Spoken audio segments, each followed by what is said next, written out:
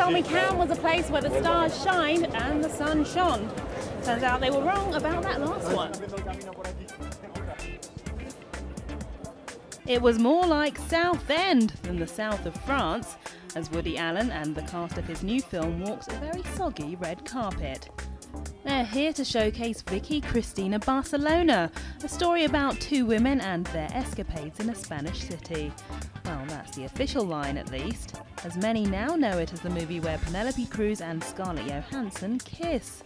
Newly engaged, ScarJo and her co-star Javier Bardem couldn't make the festival, so it was left to Miss Cruz to handle the tricky topic of their liaison at an earlier press conference. So I got that question like 4 times today already, and I didn't give any answer because I didn't have a good answer, and I was thinking every time, what would Woody say if he was me in that situation? And I'm still not inspired about giving a good answer. Nice dodge, Penny.